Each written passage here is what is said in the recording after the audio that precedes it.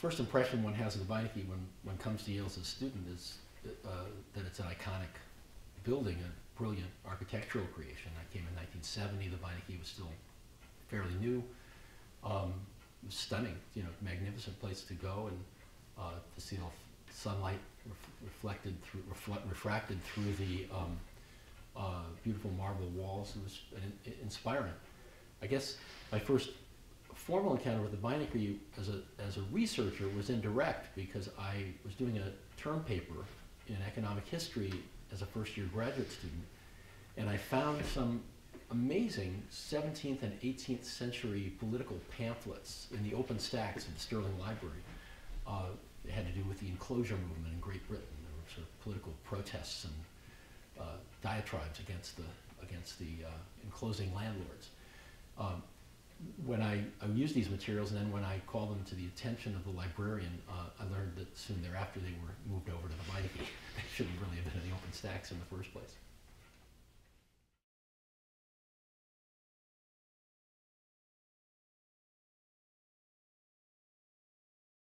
Well, as president, I am, of course, the person who appoints the director of the Beinecke Library, and I've had the pleasure of working with the successive directors, four directors in my time, going back to Ralph Franklin.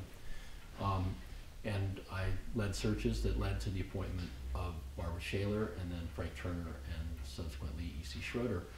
I've developed a close relationship with each of those directors and enjoyed working with all of them. I think they've all done a fabulous job of sustaining the organization.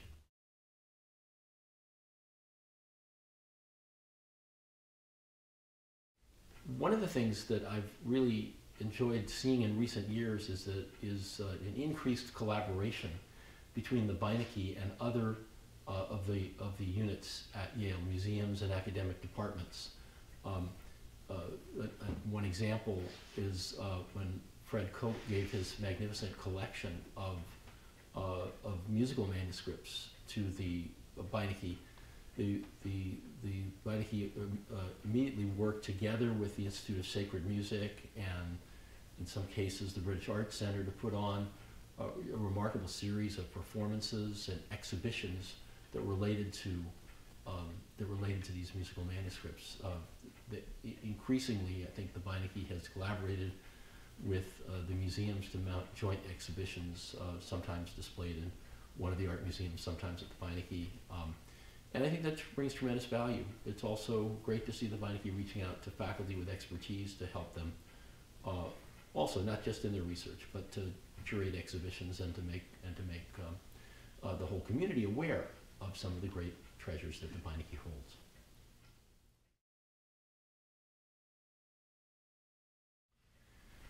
The Beinecke is an extraordinary scholarly resource, and it serves the needs, of course, of the Yale scholarly community brilliantly.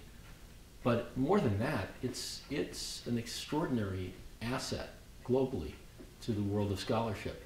I've been so many places where I've talked to scholars who have told me that the treatment they received at the Beinecke, the level of service, the attention of the librarians to their needs, the very, very friendly attitude to outside researchers is something they truly value. Indeed, many, many scholars have told me that among all the rare book and manuscript archives that they know of, the Beinecke is by far the best place to work, just because of the value, the extraordinary value of the collections and the terrific attitude of the staff, who are so proud of it and want to show it off in all its glories to everyone who works there.